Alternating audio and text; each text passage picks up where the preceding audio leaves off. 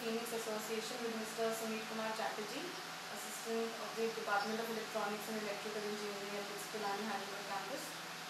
And I'd like to take this opportunity to let everyone know about the ongoing research on campus. Good morning, sir. So here are a couple of questions we'd like you to answer. So could you please tell us about your study in the field of digital VLSI design and video compression? Yeah. So actually I did my doctor's from NIT Sikkim. So my aim was to design for low power video architecture. So you know that video file we all are dealing with everyday YouTubes and all these things. It consumes a lot of memory space. So whenever we take any video, either it is just like you are also taking the video. So it is either for viewing it, means storing it in some device, or for transmitting from one place to another place. But it contains a lot of data, so which we cannot transmit even with the use of the modern most latest technology. We cannot transmit or store for a practical use. So my work was to go for the video compression.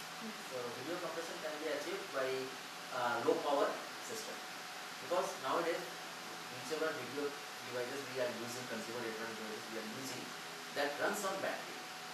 Okay, so battery means it is power is limited. So we have to go for the low power design for the video compression. So that was it. And could you give us an idea of the scope for the field in future? It is really increasing, and though we are living in the age where everywhere mobile devices, digital camcorders and all these things are there, so its scope is enormous. You can find its application in particularly Sony Electronics and Samsung. They are going for designing that this low cost, low power codec. So mainly Samsung and all other like Texas Instruments which are producing the integrated circuits, they are going for that. So sir, for how long have you been a part of this research work? And what is the Approximately duration? 8 years. Yeah. And sir, we've heard that you have co-authored a book on video compression. So could you tell us about it?